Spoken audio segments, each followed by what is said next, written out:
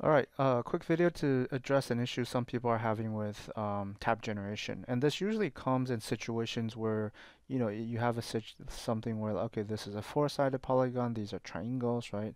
And Grasshopper kind of loses count of, vertices, basically, when you have, polygons with different number of sides, when they're not all the same. Something like this happens. And so you'll get a situation where Grasshopper is supposed to do this, but then it decides to kind of like go over there or shoot somewhere else, essentially those lines. And it can look a lot worse than this.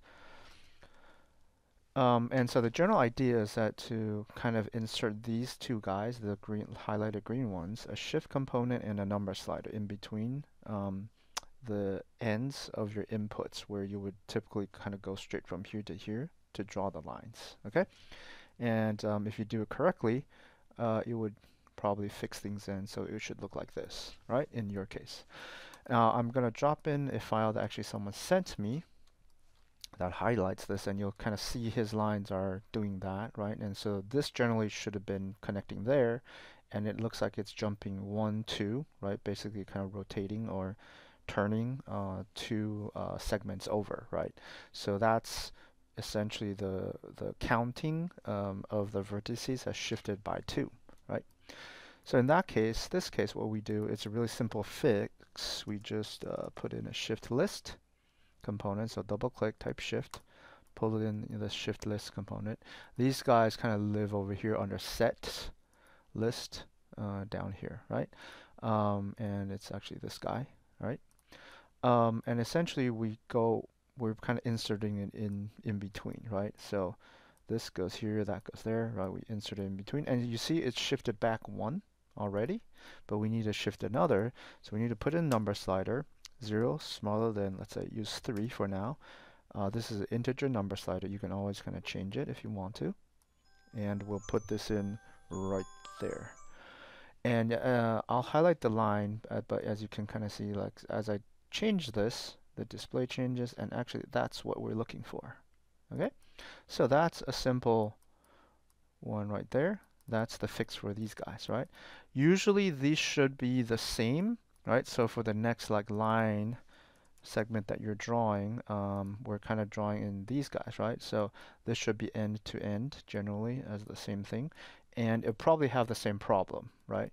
And so you can kind of see, yeah, it's the same thing. It's kind of moving two vertices over instead of connecting to the one closest to it. Okay, so we can do the same thing. We'll just copy this over, right, and reconnect it to the end over there, and replace this, right? And because it's already set at 2, then this actually just works out right away. And there you go. And then from this point on, right, these two are basically kind of the same as what we had before in the example. You just have to sometimes arrange things a little bit so you can kind of see it better. And that should be that. And you can kind of continue all the rest of the build-up, or just as I had done in the example. Okay, so this is the intelligent way to kind of deal with this, right? On the flip side, sometimes if you just have ones that are just sometimes like they're kind of too weird or too crazy and just like don't work. Okay, that's my unrolled B-rep, right? This is kind of what you would get, okay? And if you kind of go forward and say, well, let me just get to the point where I am thinking about offsetting things, and so you can kind of see those are the offset lines, right? Sometimes you just can't get things to align properly, so you just get to the point where you have all the scaled lines like this, right? And you just bake these lines, okay? So what you should be left with is this, right? You just have the lines on the outside, you have these, right? And these, if they don't have outlines, then you can just like select all your poly surfaces individually. Or the smart way is to use this, right, down here, and just do select poly surfaces. Well, actually, no, that's not selecting the select surfaces here, right, which just selects all these, right? You can join them if you want to, and then use the dupe face border command right here, right? To get all the face borders, okay? Now move that out. Now you have these, okay? Now you'll obviously have to kind of do a little bit editing, but at this point, you can kind of do it manually if you really like, for whatever reason, just couldn't get things to line up, right? And but obviously eventually these do manually, but you have to join these back, right? So these would kind of be the outer edge, outer cut lines, and so you would make a new cut layer here, red, and a new etch layer here, make it blue, okay? And everything that was on the outside, right, all that stuff's red, and everything on the inside, right, is blue. Now, I will point out one thing like this method, right, because these are both two closed poly surface, right? So if I just put them in on the etch layer, that means the laser would double etch this. It would go over this twice, okay? So to solve this, right, what you can do is essentially try to select all of your closed polylines, explode them all, right? So they're all single line segments. Now you have these duplicates, right? So select duplicate, select dupe, right? So you actually select the things that have doubled up and then delete them once, and then these should all be on their own now. Okay, so now you can, I mean, you can kind of try select. Oh, I'm just lazy, so I'll just move everything to the etch layer, change object, and then kind of like try to bracket these individual guys best I can. Not that.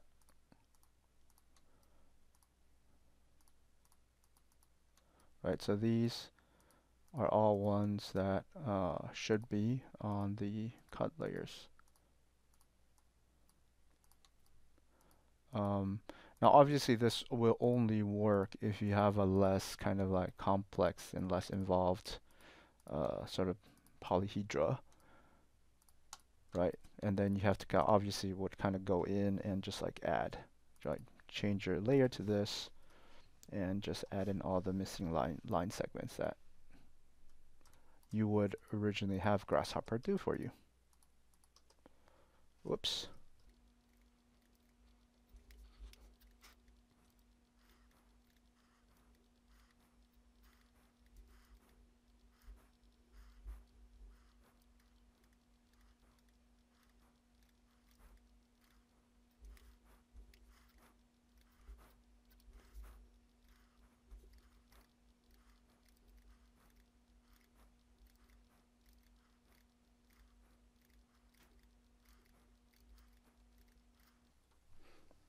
Now as a final step and check, I would actually just go around and join all these.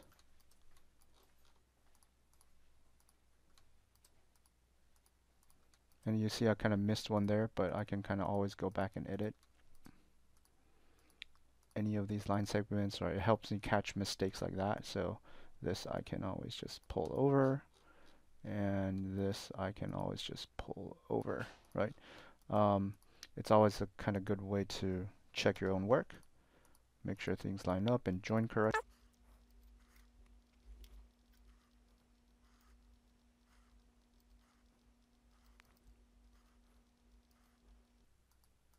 Okay, so now you have this and you have this, and this should be what you get. This is kind of a last resort if all else fails and just like can't get it to work. Obviously, this is kind of like the manual, more labor-intensive way, and wouldn't work for something that's much more complex. Okay, all right.